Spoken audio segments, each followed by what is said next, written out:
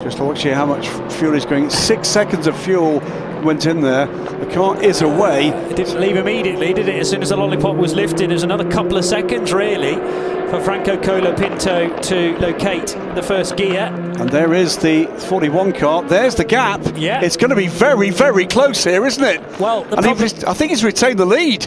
Well, Colapinto should just about get the lead, but surely the better run out of the corner and up the hill will come from Louis Delétraz. And how about this for the final 26 and a bit minutes then to the finish between G-Drive Racing and Team WRT. We may have only a couple of cars on the lead lap, technically speaking. One or two others are bringing themselves back into the equation. The 32 car just tucked in behind is a long way down. So let's enjoy Franco Colapinto on... Well, they did stick fuel, they didn't change tyres, so the tyres will still have a lot of temperature in them. Louis Delétraz, though, is properly in the rhythm and needs to pounce now, I would suggest, to make sure he gets ahead of Colapinto and then, well, tries to hope to hold back the 17-year-old.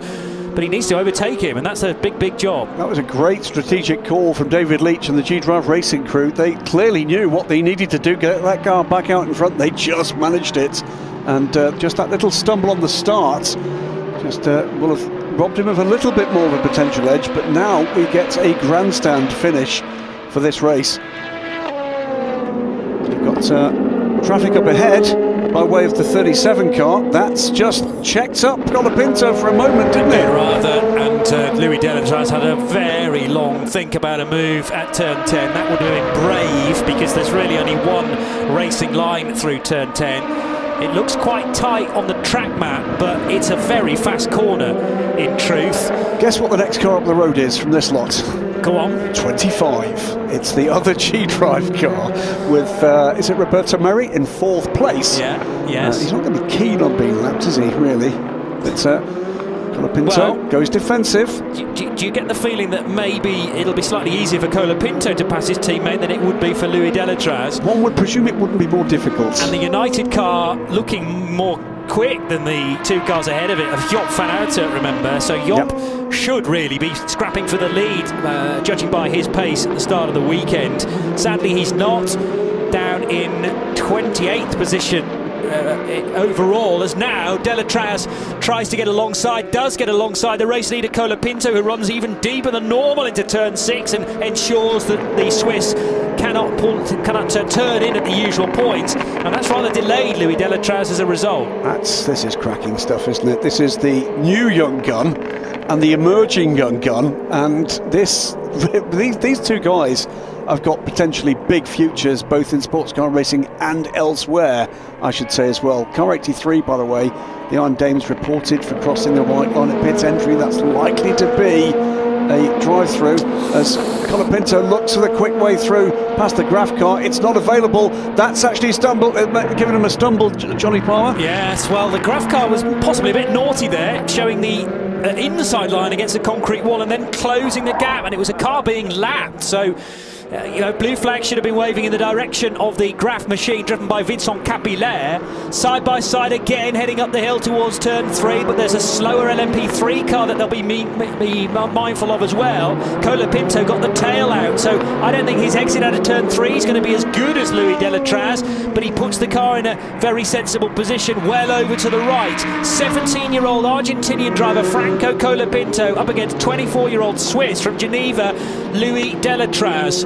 This could rumble on for at least another 15-20 odd minutes. Oh, I do hope so. Cracking stuff from both these drivers, and racecraft emerging here, which is great to see. Where do you put the car? How quickly can you put the car there?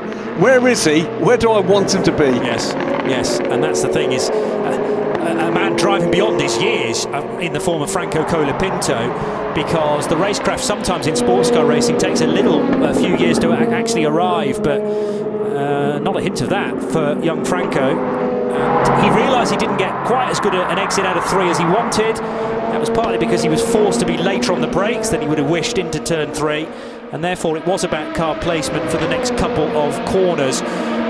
Colapinto to the right-hand side of car 55, which is the David Perel-driven Spirit of Race Ferrari, running second in GTE, and they deposit the Ferrari well before turn 1, so that hasn't driven the gap between the top two. And Tom Gamble still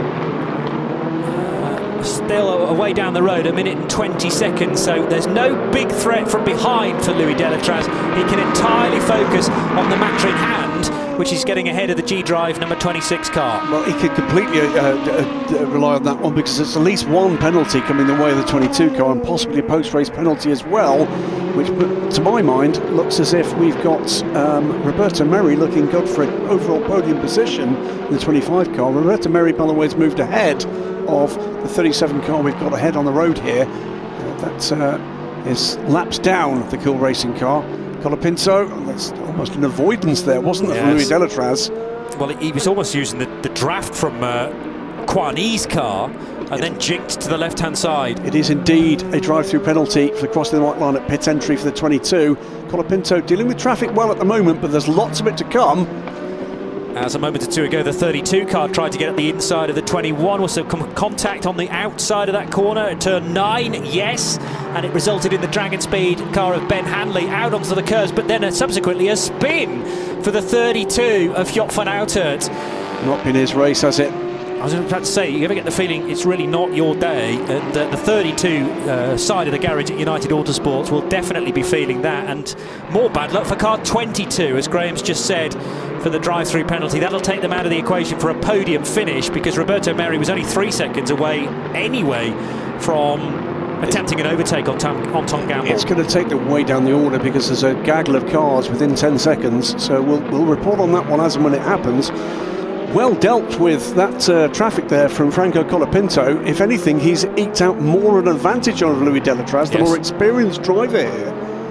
Remember, Louis Delétraz finished 4th overall at Le Mans last year in the Rebellion. Exactly. And wasn't he an overall winner of the Virtual Le Mans last year? I think he was. Yes, with Rebellion Williams eSport. Good memory, that. So still pretty new to two-seater sports car racing. Raced with Rebellion in the 2019-20 edition of the World Endurance Championship, and he's already a race winner in the European Le Mans Series this season after WRT took the victory at Barcelona in the opening round. Well, it's Franco Colapinto who stands between Delétraz and the rest of the crew at WRT, Robert Kubica and Yifei Ye, from making it 2 wins out of 2. As now there's another problem for car 32 at United Autosports, because their latest pit stop once again is under investigation.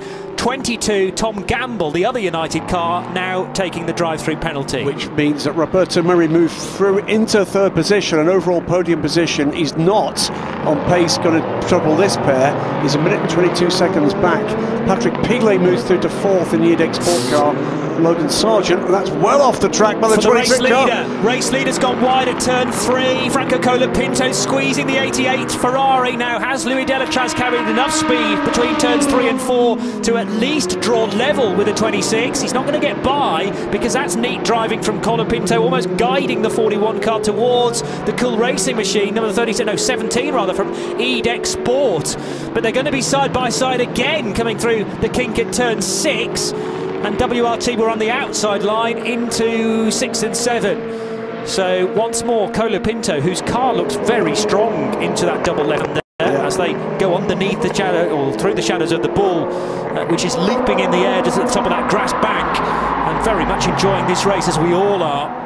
Tiny bit of panic, I thought, there from Colapinto in trying to defend after the mistake and potentially forcing the 83 car off track. Yes. So that's one to watch for here, but yes. I hope we don't get an interruption to this. 18 minutes to go. This is corking stuff, and yet again the European Le Mans Series is delivering. Yes, Alessio Rivera was minding his own business in the 88A, of course, of Ferrari, but then had to take to the grass, which we don't like to see. And as you say, that was an overly defensive Franco Colapinto, making sure that Louis Delétraz could not get the forward momentum required. Again, it's a busy run into turn 3 on the very next lap. Windscreen wiper on the high setting for Colapinto, and now they are going to fully overlap. The 41 car surely gets the lead this time around. He does, and Vincent Voss punches the air down at WRT. Round of applause just gently ripples from their part of the garage And again, it was a very slight error from Franco Colapinto. He couldn't get back across the track in time to defend. And Louis Delétraz, I think, educated from the previous lap, thinking he's struggling on the brakes here, or maybe the tyres. I just need to be tight on the exit and I'll get it. It's turn 3. It's the place where he struggled. Turn 3, lap after lap. And he's gone defensive. That's clever driving for me from Delétraz. Yep. He deliberately went wide on the entry, expecting a mistake from Colapinto, and he was there, ready to pounce at the crucial moment. There's the joy. Villain Vos in the flat cap, and beyond is Robert Kubica.